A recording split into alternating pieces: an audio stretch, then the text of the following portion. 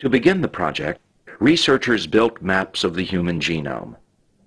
They identified thousands of DNA sequence landmarks that helped them navigate across the chromosomes.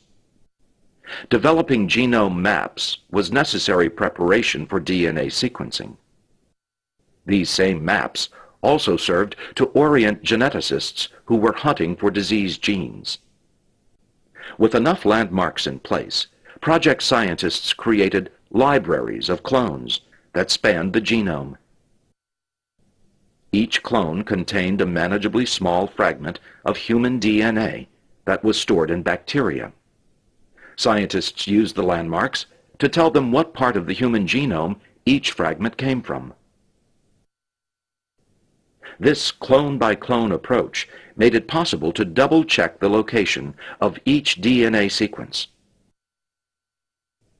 It also allowed participating laboratories from around the world to carve up the genome and coordinate their work.